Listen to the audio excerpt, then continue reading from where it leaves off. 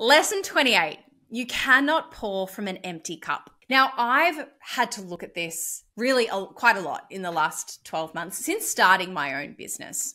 I'm aware that I have a tendency to use work as a coping mechanism when I don't want to feel something.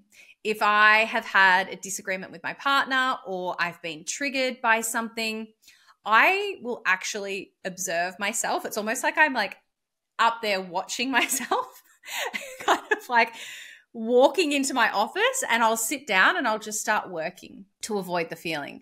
So I have to be really conscious to not slip into workaholism. And one of the ways that I do this is to actually schedule self-care in my calendar, because I know me, if it's not in there, it won't happen. Particularly when you work for yourself, when you run your own business, there is always something that can be done. And particularly these days when you can work from your phone, like I don't even have to be in my office to be working. So what I do is I schedule this self-care time, and I try and do it once a week, but I'll be completely honest with you all, it's probably more like once a fortnight.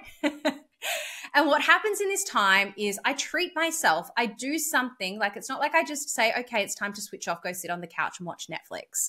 It's go and treat yourself. So that might be a massage or a facial or something that allows me to actually relax, switch off, not have my phone in my hand, and actually feel good, like I'm giving myself a bit of love and a bit of nurturing.